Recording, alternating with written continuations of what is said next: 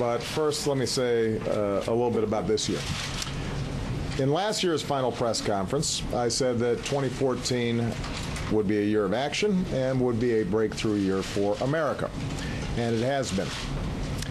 Yes, there were crises that we had to tackle around the world, many that were unanticipated. We have more work to do to make sure our economy, our justice system, and our government work not just for the few, but for the many. But there is no doubt that we can enter into the new year with renewed confidence that America is making significant strides where it counts. The steps that we took early on to rescue our economy and rebuild it on a new foundation helped make 2014 the strongest year for job growth since the 1990s. All told, over a 57-month streak, our businesses have created nearly 11 million new jobs. Almost all of the job growth that we've seen have been in full-time positions. Much of the recent pickup in job growth has been in higher-paying industries. And in a hopeful sign for middle-class families, wages are on the rise again. Our investments in American manufacturing have helped fuel its best stretch of job growth also since the 1990s. America is now the #1 producer of oil, the #1 producer of natural gas. We're saving drivers about 70 cents a gallon at the pump over last Christmas.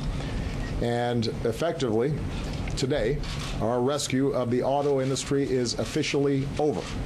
We've now repaid taxpayers every dime and more of what my administration committed, and the American auto industry is on track for its strongest year since 2005. And we've created about 500,000 new jobs in the auto industry alone.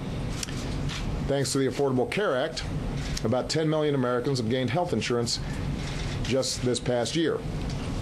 Enrollment is beginning to pick up again during the open enrollment period. The uninsured rate is at a near record low. Since the law passed, the price of health care has risen at its slowest rate in about 50 years. And we cut our deficits by about 2/3 since I took office, bringing them to below their 40-year average. Meanwhile, around the world, America's leading.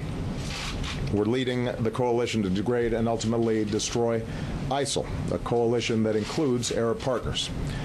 We're leading the international community to check Russian aggression in Ukraine. We are leading the global fight to combat Ebola in West Africa.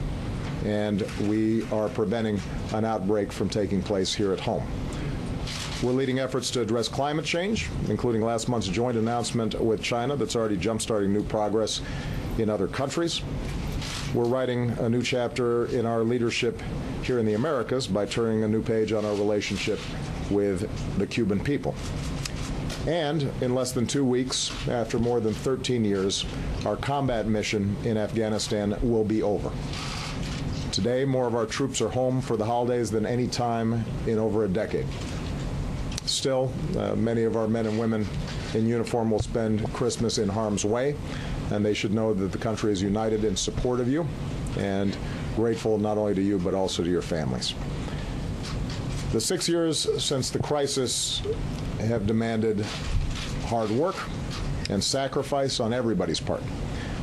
But as a country, we have every right to be proud of what we've accomplished. More jobs, more people insured, a growing economy, shrinking deficits, bustling industry, booming energy. Pick any metric that you want, America's resurgence is real. We are better off. I've always said that recovering from the crisis of 2008 was our first order of business. And on that business, America's outperformed all of our other competitors. Over the past 4 years, we've put more people back to work than all other advanced economies combined. We've now come to a point where we have the chance to reverse an even deeper problem, the decades-long erosion of middle-class jobs and incomes, and to make sure that the middle class is the engine that powers our prosperity for decades to come. But to do that, we're going to have to make some smart choices. We've got to make the right choices. We're going to have to invest in the things that secure even faster growth in higher-paying jobs for more Americans. And I'm being absolutely sincere when I say I want to work with this new Congress to get things done, to make those investments, to make sure the government's working better and smarter. We're going to disagree on some things, but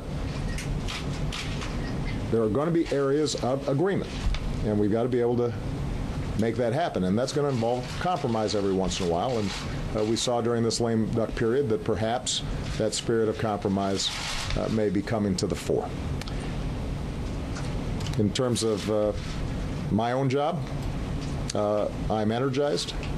I'm excited about the prospects for the next couple of years, and I'm certainly not going to be stopping for a minute in the effort to make life better for ordinary Americans, because thanks to their efforts, we really do have a new foundation that's been laid. We are better positioned than we have been in a very long time. A new future is ready to be written. We've set the stage for this American moment, and I'm going to spend every minute of my last 2 years making sure that we seize it. My presidency is entering the fourth quarter. Interesting stuff happens in the fourth quarter, and I'm looking forward to it. But you know, going into the fourth quarter, you usually get a timeout. I'm now looking forward to a quiet timeout, Christmas with my family. So I want to wish everybody a Merry Christmas, a Happy Hanukkah, a Happy New Year. I hope that all of you get some time to spend with your families as well, because one thing that we share is that we're away too much from them.